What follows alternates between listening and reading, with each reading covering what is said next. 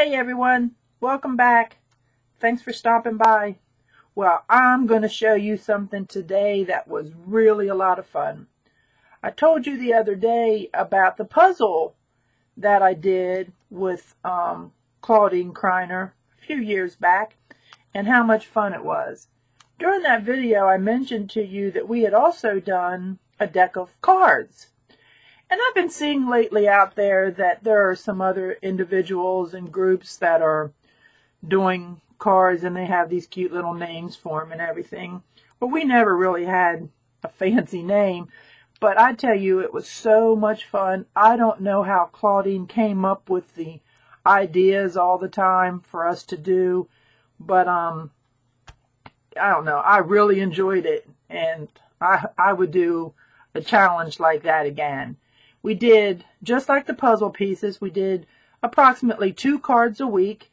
And there were situations that happened, during that time. So it kind of gave you catch-up time when she wasn't able to do a challenge with you that week. But it was so much fun. None of us cared. I mean, we would have waited forever for, whatever it took. I want to show you this little gadget here. This, I hope I can kind of give it justice. It's a spinner. And this is what I had my cards on for a little while. I see it's a little dusty. Excuse me. But this is what I had my 54 cards on for a little while to show them off. This is from 7 Gypsies. And I don't believe they even make it anymore.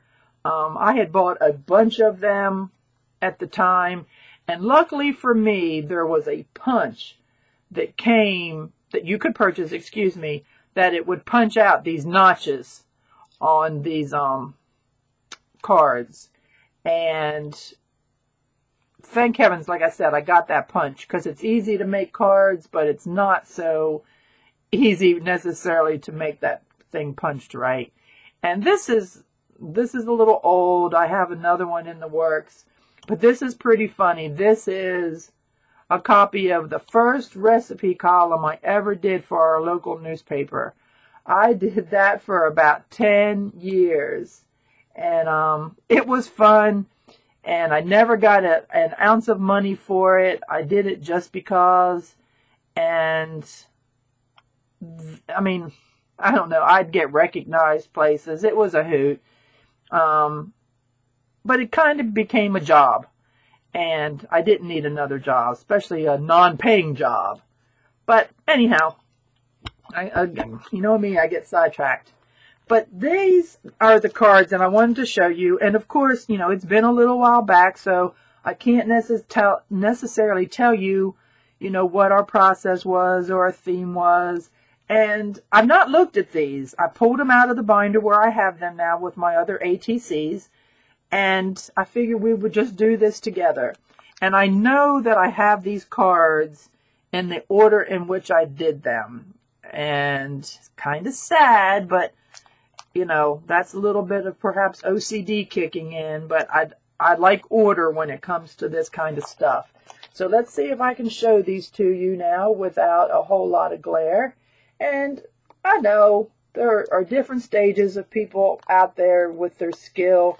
But for the most part, I think many of you can figure out, what I did on these cards. And like I said, it was fun. Looks like maybe something turned loose right there. And this stamp right here is, for some reason, that fella is my favorite stamp. I've also stamped him on some tiles that I use as coasters. So, 3-dimensional there. But there was a process on every one of these that she was teaching. I think this was a digi stamp. And like I said before, she's one of the individuals, I guess the individual that taught me about digi-stamps. I can see this one is collaging with faces. That is something that I have always struggled with. And to this day, when I see people do collages and they piece faces together, the imagination just gets me.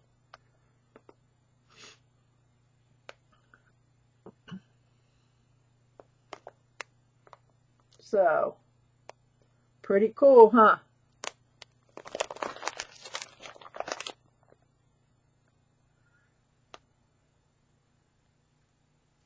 Like I said, I had a lot of fun, and I just wanted to share it with you. So, and you don't necessarily have to join anybody's challenge or, attend one of their workshops. You can just always do this on your own as well. There are a lot of Facebook groups I know that have challenges and are showing techniques. And you could always just follow along with something like that. Or if someone comes and shows you, what they've been up to, kind of take that and run with it yourself. But this challenge took me definitely out of my comfort zone and had me do things that I would have never have done. And, we even did the jokers. So it was 54 cards, and which kind of works out nice when you put them in sleeves like this, because 54 divided by 9 is 6 full pages. And, this would be a fun thing to do also if, you were having a group of crafters together, because everybody has scraps and embellishments. When they do mixed media of any kind, scrapbookers, people that paint or watercolor, everybody has something that they could do to the card. Now, I have been asked before if I did it to the front of the card or the back of the card. I always did it to the back of the card. Now, not everyone was that way, but I said to myself, you could play with my cards. You could play a game of cards with mine, because you can still see the numbers and the faces. So I hope you enjoy seeing this. This was, again, probably, would have taken us 27 weeks. This was probably the better part of a year, because like I said, life happens and you kind of have to stop and catch up with your family, and personal things always come first. So anyhow, thanks for coming by, and I will see you down the road sometime, and we'll have us a conversation and a cup of coffee, or maybe a glass of water. Thanks. Bye.